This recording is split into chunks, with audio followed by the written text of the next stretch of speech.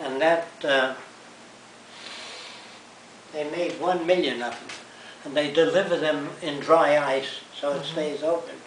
Then they put hydraulic lines in there, and the heat of the day causes it to close. 1 million, not one failed to this day. Now another interesting thing about that, if you took strands of that, they now make a fabric with a memory. It's called a surgical suture that they sew up the body. The doctor ties different types of surgical knots, then he straightens it out, and he dips the tip in a plastic so it's pointed.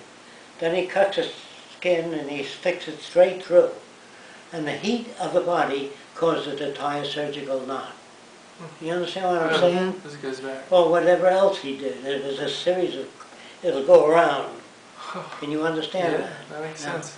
if you took strands of that wire or fabric and put it in a chair like that and made that chair and then flattened it out, shipped 10,000 chairs to China flat, or a dome where you had lots of strands all through it.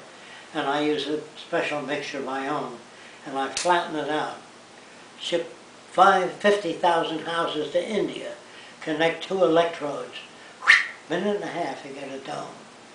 So, Jimmy Carter with his hammer and nails is a nut. He's trying to house people that way.